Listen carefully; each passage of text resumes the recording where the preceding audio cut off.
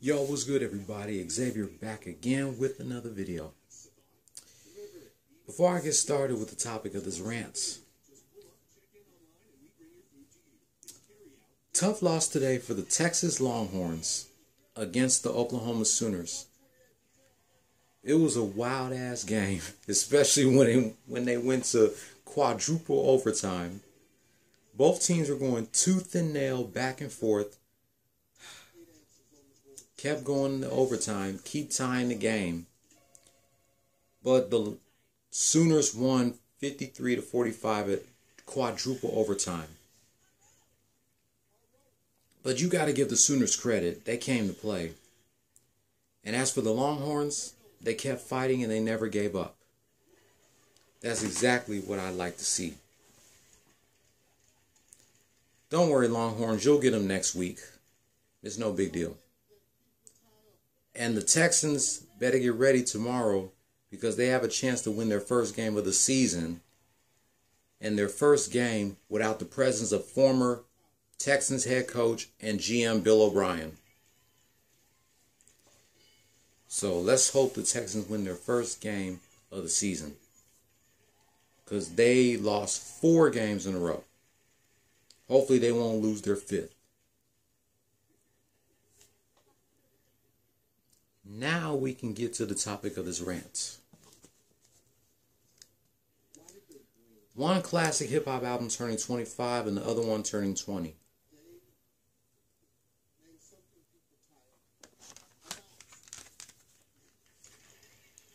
October 10th, 1995.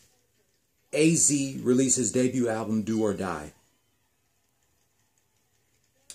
Wow, 25 years since AZ released his debut album. He's definitely the most underrated MC.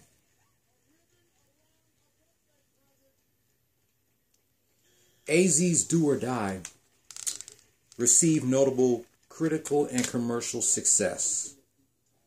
The album debuted at number 15 on the Billboard 200 and number 1 on the U.S. Top R&B/Hip-Hop Albums chart. And the album was certified gold in 1995. Do or Die produces several singles including More Money, More Murder, Sugar Hill, Gimme Yours, and Do or Die. Guest appearances include from Nas and Mrs. Jones, and production from N.O. Joe, Pete Rock, L.E.S., and Buck Wild. AZ has yet to release the sequel, Do or Die 2, coming soon.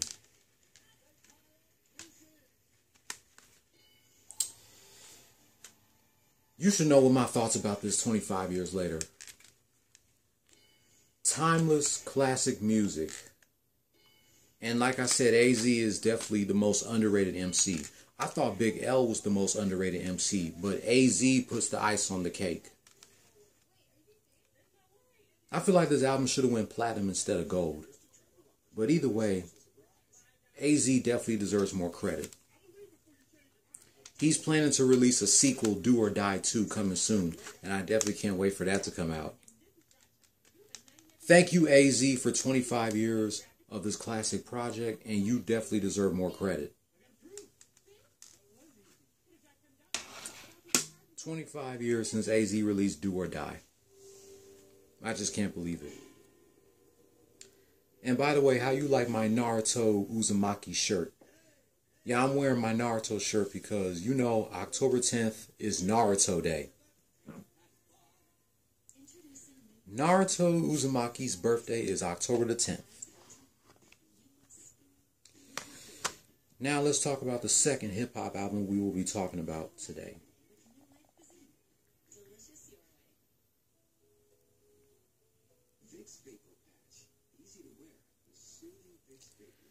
Five years later, on the same day, October 10th, 2000, Ja Rule released his second album, Rule 336, by Murder Inc. and Def Jam Records. This is when Ja Rule became a gangster rapper into a bubblegum rapper. That's when he started making all these bubblegum love songs with female R&B artists. And also, this is when he was growing his hair. That's when he started to get his hair braided.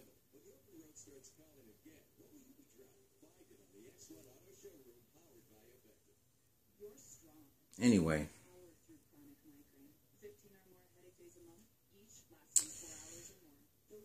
Let's see. Ja Rule's Rule 336 debuted at #1 on the Billboard 200 and #1 on the top R&B/hip hop albums chart and was certified triple platinum. 4 singles: Between Me and You, Put It On Me, 6 Feet Underground, and I Cry. Guest appearances from Ty Murda, Black Child, Christina Milian, J.O. Felony, Lil Mo, Vita, and many more others. Producers include Irv Gotti,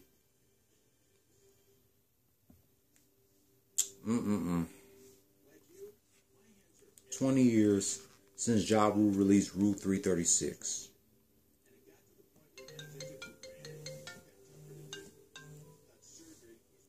Also, there's one track on the album. In the dirty version, the track is called Fuck You, featuring O1 and Vita. But the clean version of the track is Furious. It is also off the Fast and Furious soundtrack.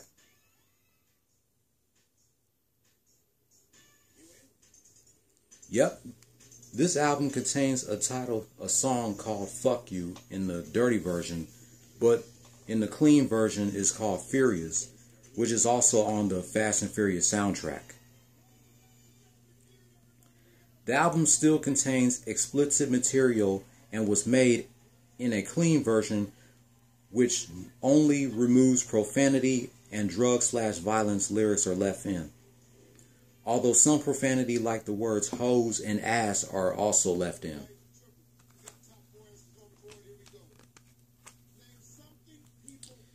So looking back on Ja Rule's Rule 336 20 years later, it's definitely a classic, even though Ja Rule changed his style from being a gangster rapper to a bubblegum rapper. Like I said, that's when he started making all these love songs like Between Me and You and Put It On Me. And also, this was another hip-hop album that I wanted to get as a 9-year-old, besides Nelly's Country Grammar and Eminem's The Marshall Mathers LP. But like some 90s kids' parents, I was too young to get this album because my sister said that it has a lot of cuss words. Like I didn't know what cuss words were back then. So I had to wait 20 years later to get this. And I could listen to it anytime I want. But yeah, it's a classic, Ja Rule, Rule 336. Now, I have 2 Ja Rule albums.